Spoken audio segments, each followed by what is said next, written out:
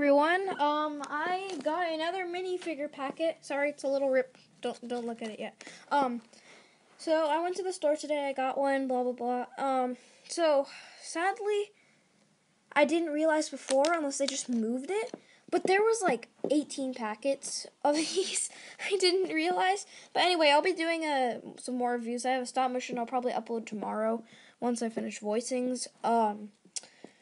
Yeah, and then next week I will do a review on, I will do an opening on a Star Wars Force Awakens video game, because I'm going to get that. Anyway, so, let's get started opening these minifigures. Okay, so, today we got the robot lady. Wasn't too excited about this one. Honestly, it's kind of bland, but the good thing about it is that it's about an average blaster, but it does have a pretty cool chest piece, and it does have some cool hair, and a pretty cool print for the face.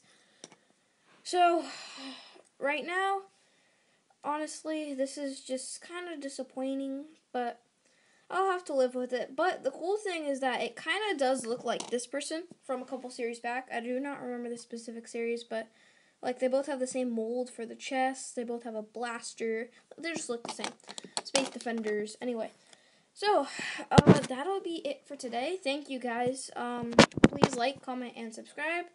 And once again, I will upload stop motion hopefully by tomorrow. And, yeah, thank you. I will be doing more reviews. I hope you like these. And goodbye.